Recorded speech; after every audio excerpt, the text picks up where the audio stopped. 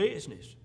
And when the water is turned to blood, the sea is turned to blood, and all the things that are going to take place when these vials of the full wrath of God are going to be poured out upon mankind.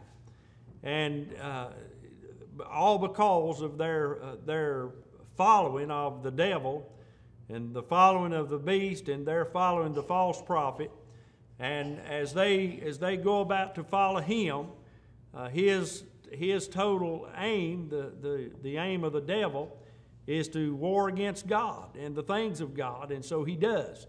Now, friend, we face battles as believers. We face battles every day because the devil never gives up. He never settles down. He never gets tired of harassing God's people.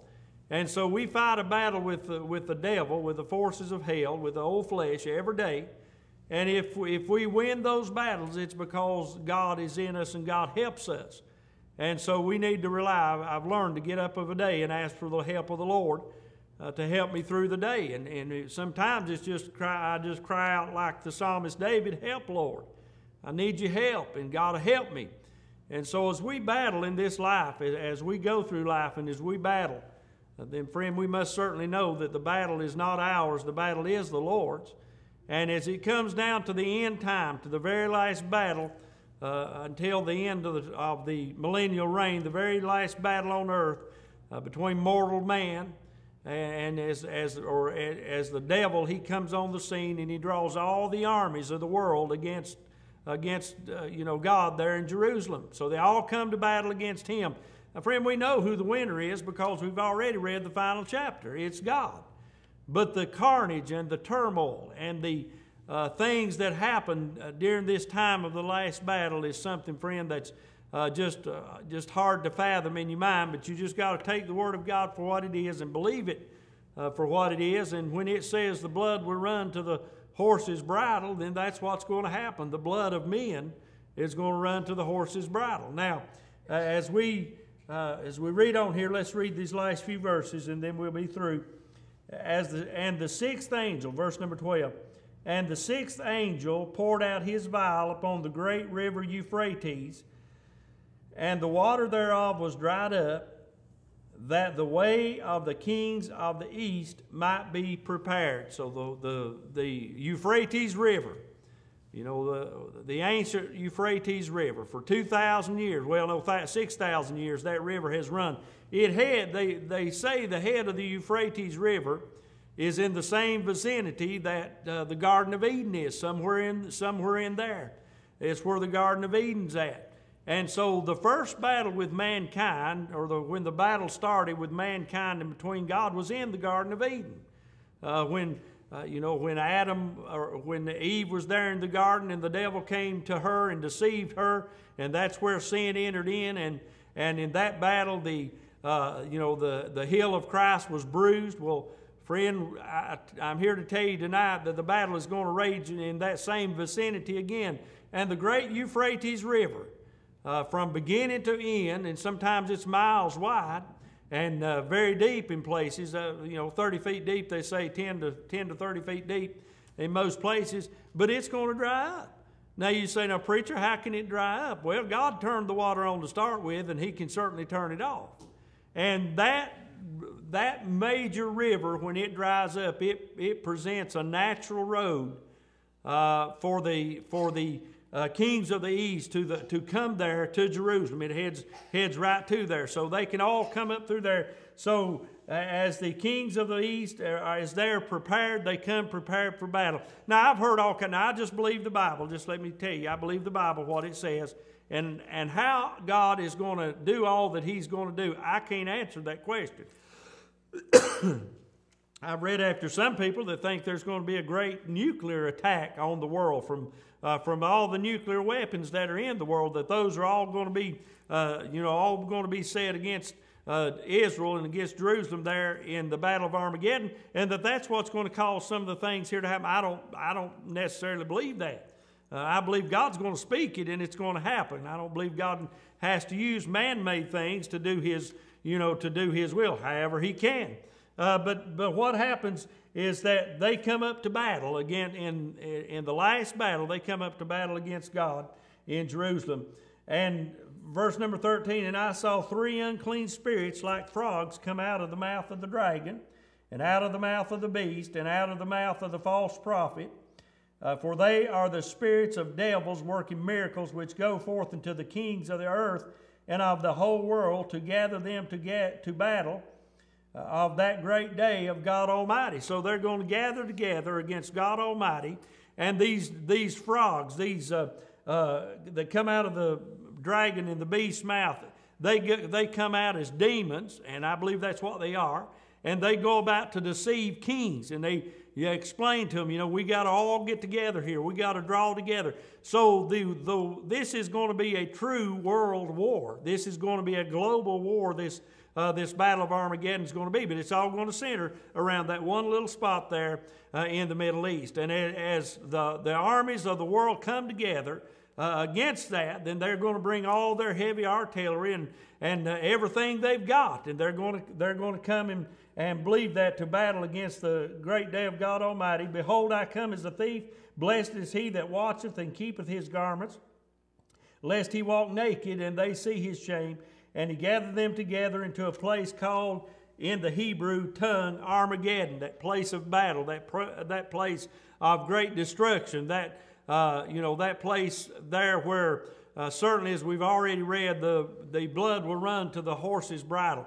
And friend, that's going to be a terrible thing. But he says here, behold, I come as a thief. Now, Jesus, before that all takes place, you know that, because we've been studying here for some time, that before any of this takes place, Jesus is going to come back and he's going to rapture the church out, and we're going to go to be with him. I won't see this. You won't see this unless God lets us look from heaven, which I don't think that'll happen. But anyway, if we won't be here because we're all been born again by the grace of God.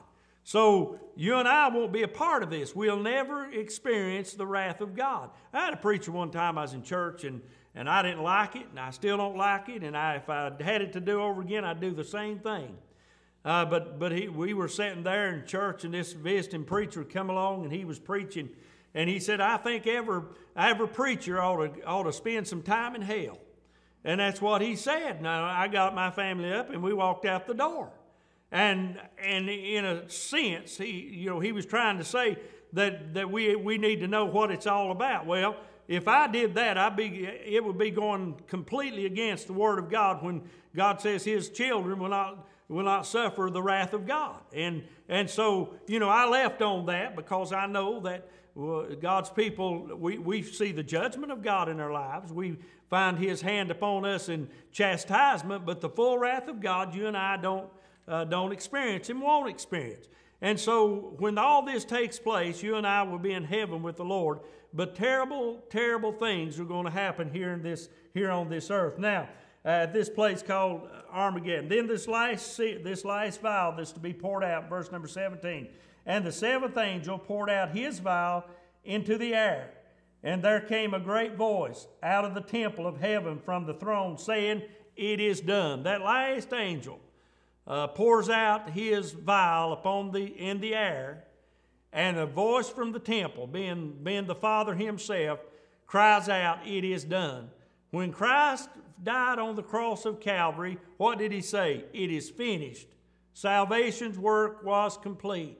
And now here, when all things come to a head here at the Battle of Armageddon, when this last angel pours out his vial, then that means, friend, it's over with. It's coming to an end quickly, and he says, this is it, it's done. So, verse number 18, listen what happens. There were voices and thunders and lightnings, and there was a great earthquake, such as was not since man were upon the earth, so mighty an earthquake and so great. Now, we know what an earthquake can do. We know how that it can tear a city apart. We know how it can cause much destruction and many, many lives by these, category, whatever it is on the Richter scale, 7, 8, 9, whatever those extreme points are that they can go to, and I can't remember it right now, but they can cause terrible things to happen. You remember the last one that happened out in California when the Bay Bridge, when part of that was collapsed because of an earthquake. And all of these things that we have seen thus far, this earthquake that's going to hit this earth is going to be far worse than anything man has ever seen. It's going to be so great. And the great city was divided into 3 parts, and the cities of the nations fell, and great Babylon came in remembrance before God to give unto her the cup of the wine of the fierceness of the wrath of God. So the full wrath of God is going to be poured out. There's going to be an earthquake that's going to divide the great city of Babylon. Is going to divide that great city, and all the cities are going to be divided and shook apart. New York City will be flat. Those cities in this country that have their high-rise buildings, they're all going to be flattened out by this great earthquake that's going to happen. So listen here, and every island fled away, and the mountains were not found. It's going to be so bad. This earthquake is going to be so bad that it is going to shake the mountains to the ground. You say, preacher, that can't happen. Listen, the Bible says it's going to happen. I believe it's going to happen. These mountains that God formed, do you think He can't pick it up and shake it so hard that it won't, that they'll all fall down? I believe God can. I believe God will. And so this, as the angel has poured out his vial into the air, the lightnings, the thunderings, all that takes place, a fierce earthquake that's going to shake cities apart, and that's going to cause the mountains to be cast down. And it is, think about the water. What did it do to the water? When those great tsunamis hit all over the world, and you say, well, how can all that happen? Listen, God made it. And it'd be nothing for God to put His great finger on it and just shake it real hard and for these things to come to pass. We sometimes, I believe, we forget who we are and what we are. We're man, and you stand out at night on a clear night and you look out into that vast universe in space and you see how big that is, and then you think about you and you think about how little you are. And I think about how little I am, friend, and we're just a speck. We're just a piece of dust, but God loves us. Amen. God loves us. He made us. He created us. He created man. And yet we look and see that man is not that great after all. That all the accomplishments of man just don't mean a whole lot when it comes to God and the things of God. So we need to humble ourselves and be humble before God and realize, God, you made it. God, you can do what you want to, and no manner of anything man comes up with is going to defeat God.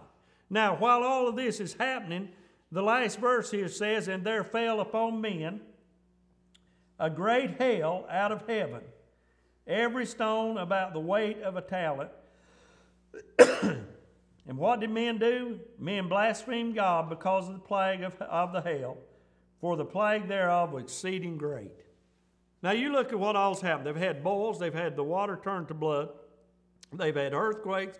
They've had thunders. They've had all kinds of things that have happened to them besides the previous things that have gone on. And the last thing that comes is a hailstorm with hailstones weighing 100 talents. Let's see, how many talents?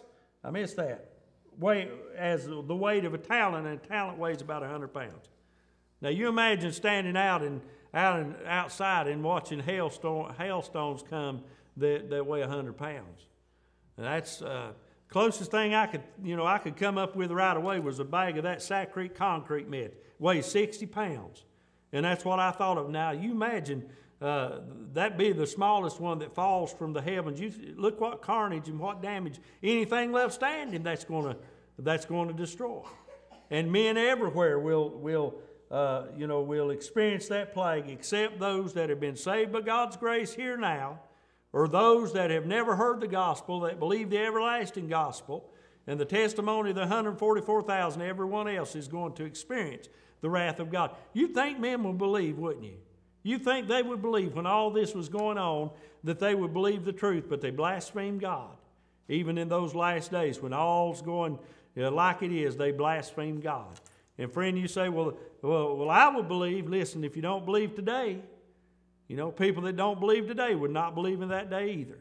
And so, friend, the Word of God's true, and the Word of God's very plain about what it says about salvation and what it says about what God's going to do in the end time. And when it all comes to pass, you and I will be in heaven with the Lord. But man, I feel sorry for those that are going to be left here, because after that it'll be too late. And so as we go, as we go through life and we see people, God help us to realize that person may be going to hell. And before that, if the rapture takes place, they're going to suffer all these things.